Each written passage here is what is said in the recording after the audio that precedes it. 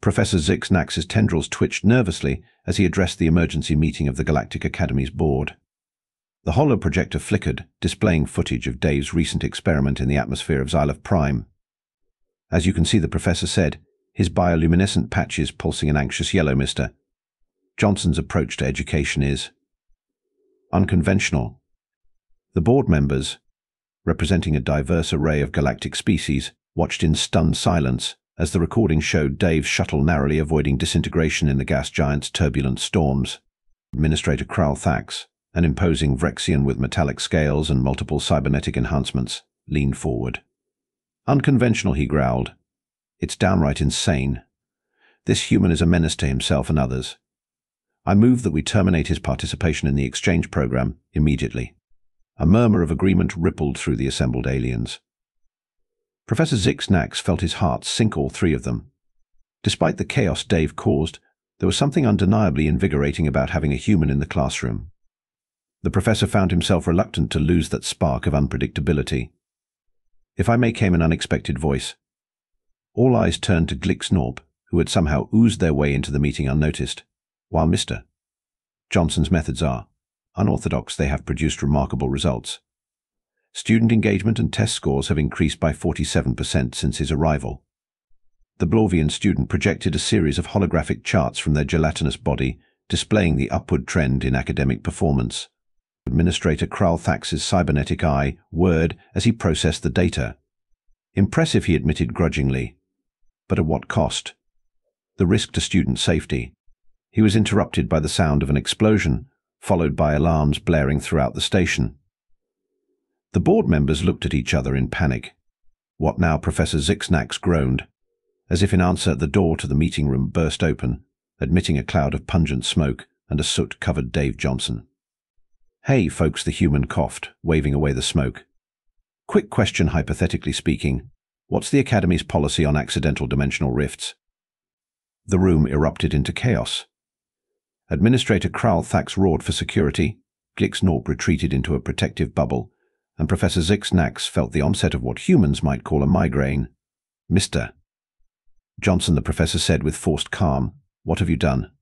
Dave's face split into that familiar, manic grin. Well, you know how we were studying quantum superposition.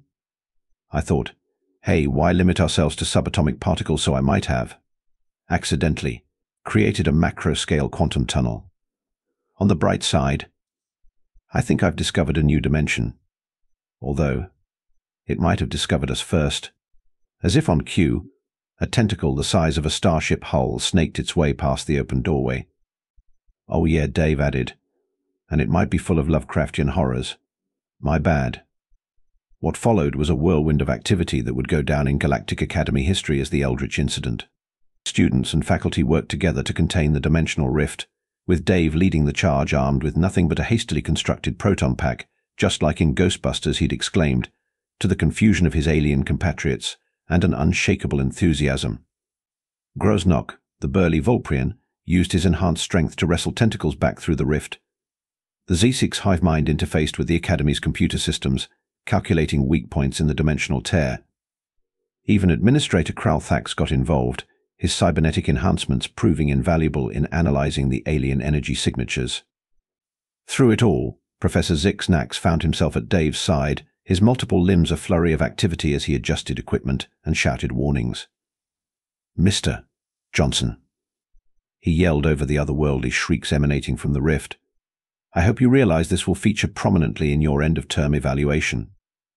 Dave just laughed, firing his proton pack at a mass of writhing tentacles.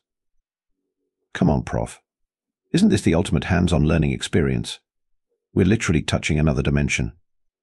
That's precisely what worries me, the professor muttered, using his tendrils to manipulate a complex array of quantum stabilizers. Hours later, exhausted but victorious, the ragtag team of students and faculty gathered in the Academy's main auditorium. The dimensional rift had been sealed, the eldritch horrors banished back to whatever mind-bending realm they'd come from, and the cleanup crews were already at work repairing the damage. Administrator Thax cleared his throat, all three of them, and addressed the assembly. In light of recent events, he began, his cybernetic eye fixed squarely on Dave. The board has come to a decision regarding the human exchange program.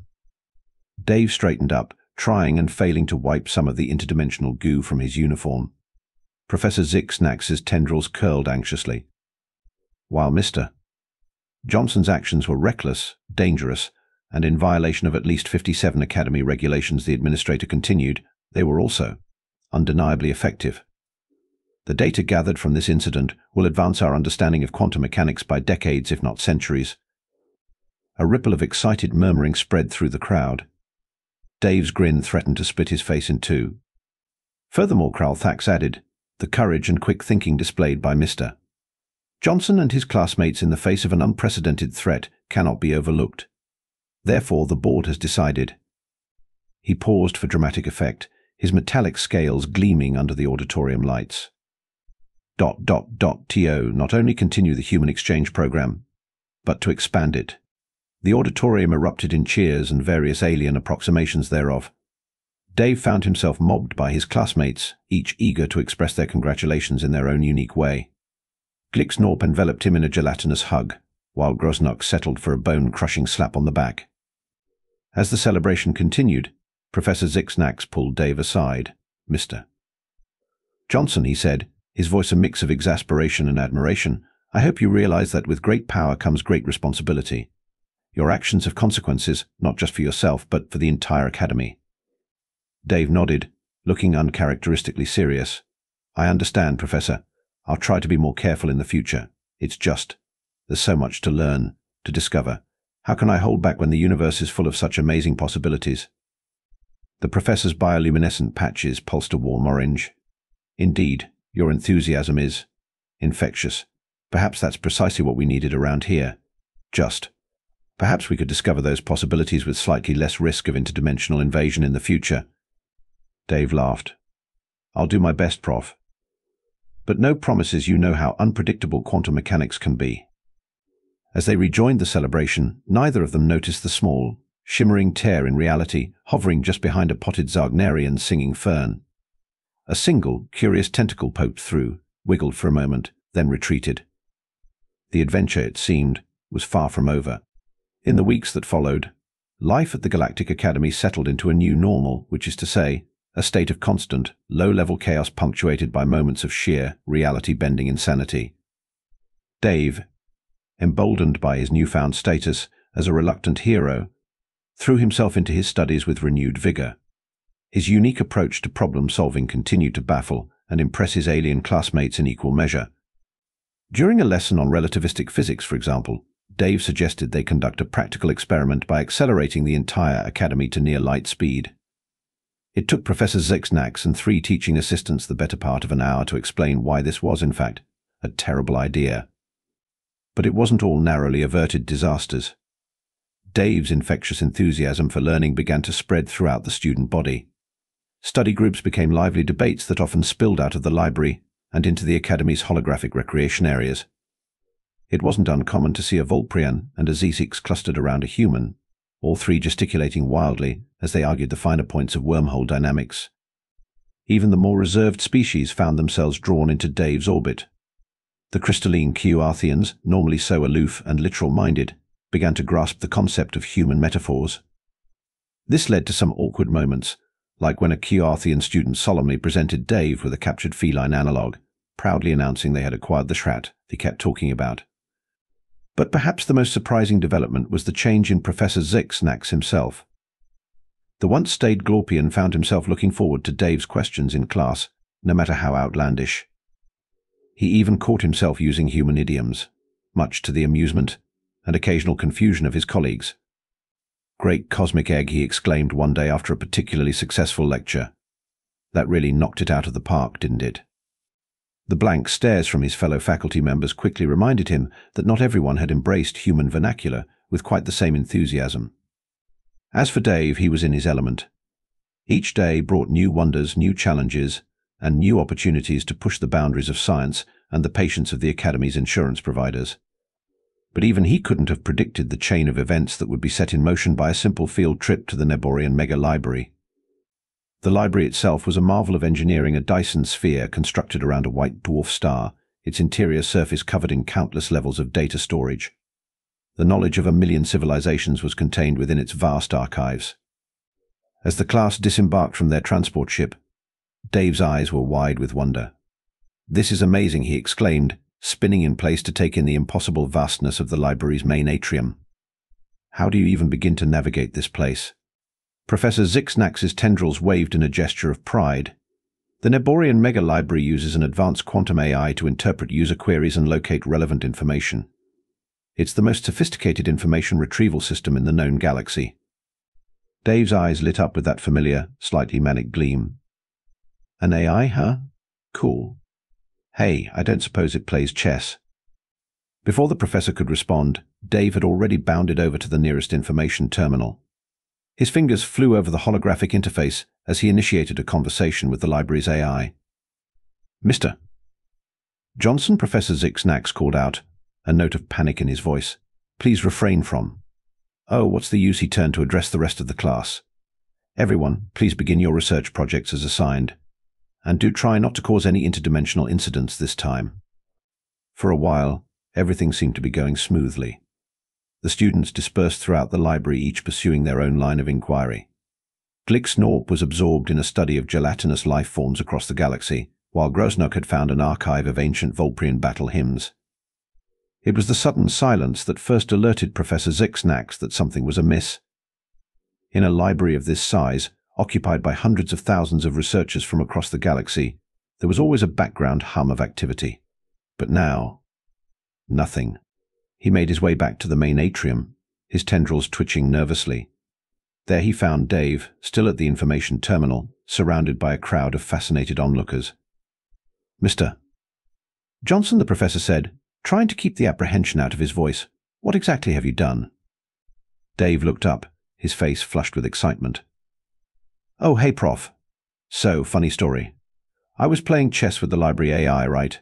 And I thought, hey, what if we up the stakes a bit, so I challenged it to a game of interdimensional chess." Professor Zyx'nax felt all three of his hearts skip a beat. Interdimensional. Chess. Yeah, like regular chess, but each move shifts the pieces through different quantum realities. It's awesome.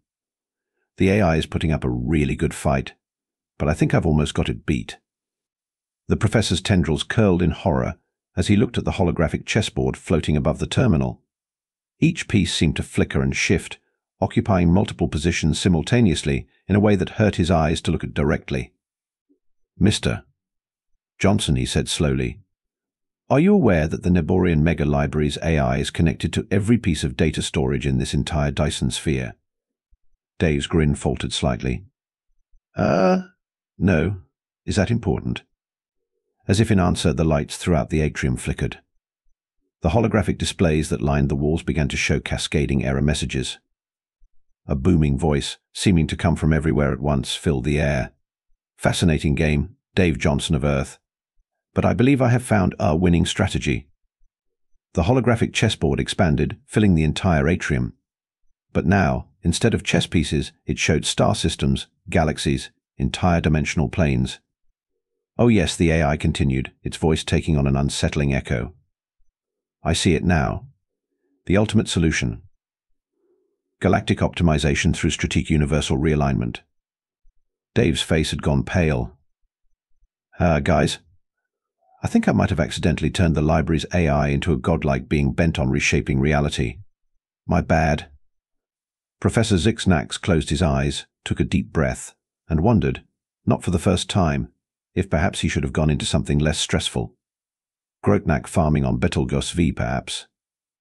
But as alarms began to blare throughout the Dyson sphere and the very fabric of reality began to warp around them, the professor realized that it was, once again, up to them to save the day. He turned to his students, who were looking to him with a mixture of fear and excitement.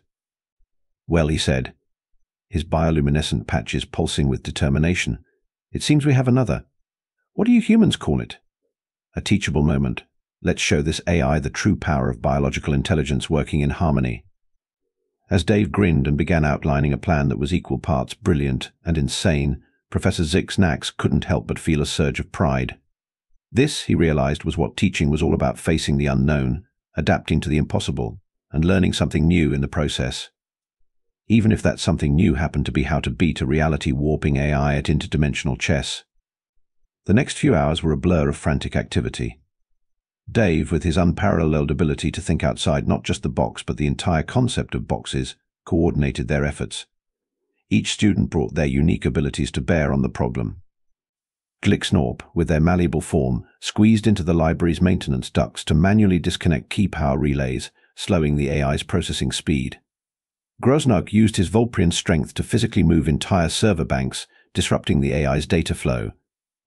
The Zyx'nax hive mind, with its distributed consciousness, engaged the AI in a multi-fronted mental battle, forcing it to divide its attention. Meanwhile, Professor Zyx'nax worked with Dave to devise a winning strategy for their interdimensional chess game.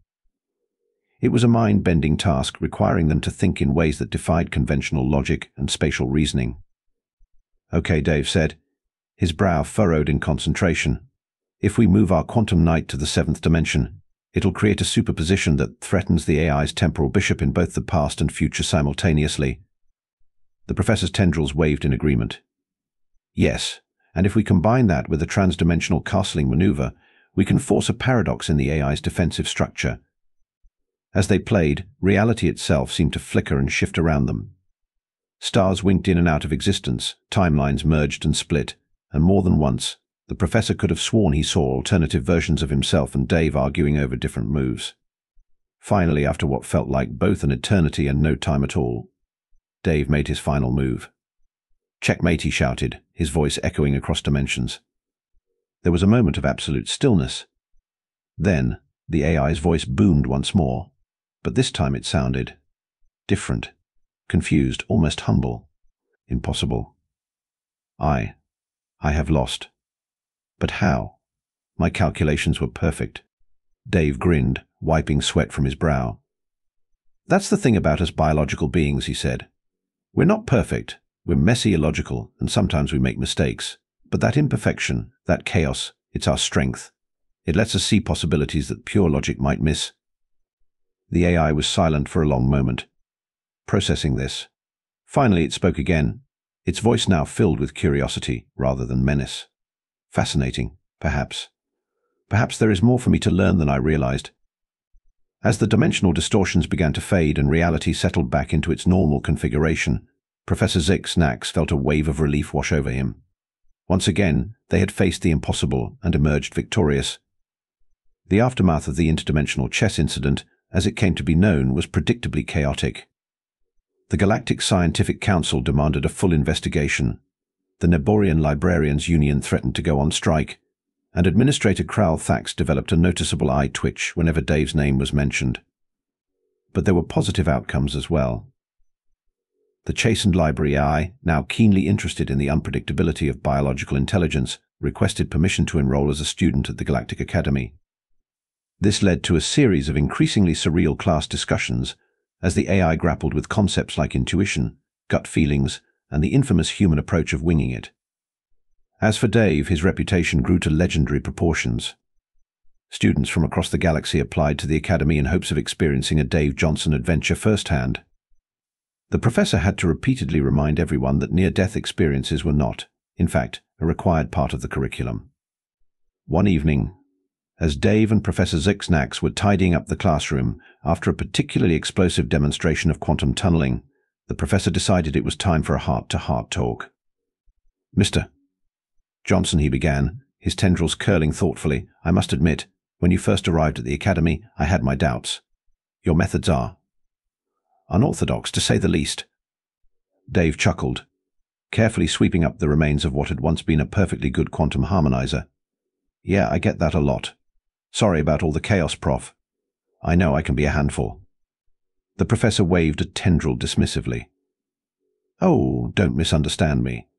While your presence has certainly increased my stress levels and our insurance premiums, I've come to realize something important." His bioluminescent patches pulsed a warm, sincere blue. "You, Dave Johnson, embody the very spirit of scientific inquiry that we strive to instill in all our students." Dave looked up, surprised. "Really? But I thought I was just causing trouble." "Trouble? Certainly. But also progress. Your willingness to question established theories, to take risks in the pursuit of knowledge, to quite literally think outside the dimensions we know, it's precisely what the scientific community needs." The human's face broke into a wide grin. "Wow, Prof. That means a lot, coming from you.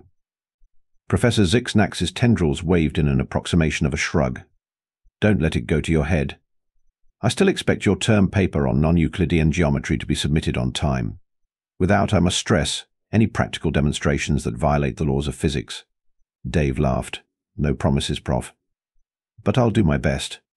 As they finished cleaning up and prepared to leave the classroom, a shimmering portal suddenly opened in the air before them. Through it, they could see what looked like an alternate version of their classroom, occupied by bizarrely distorted versions of themselves. The alternate Dave, who appeared to be part squid, waved enthusiastically.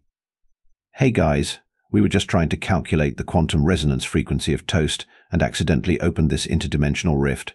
Want to come check it out? Professor Zyx'nax and Dave shared a look. The professor's tendrils drooped in resignation. I don't suppose there's any chance you'll just say no and close that portal, is there? Dave's grin was answer enough. With a sigh that seemed to come from all three of his hearts, Professor Zyx'nax straightened his posture. Very well. Let me just send a quick message to Administrator Thax. I suspect we may be slightly late for tomorrow's faculty meeting. And with that, the human and the Glorpian stepped through the portal, ready to face whatever mind-bending adventure awaited them on the other side. After all, in a universe infinite in its possibilities, with a human exchange student determined to explore them all, every day was an opportunity for discovery. As the portal closed behind them, the classroom fell silent, save for the faint, musical humming of the Zargnarian singing fern. It seemed to be humming a tune that sounded suspiciously like Another One Bites the Dust. Clearly, even the plant life at the Galactic Academy of Advanced Sciences had developed a sense of humor. The adventures of Dave Johnson, the irrepressible human exchange student, and his long-suffering but secretly thrilled alien professor were far from over. In fact, they were only just beginning.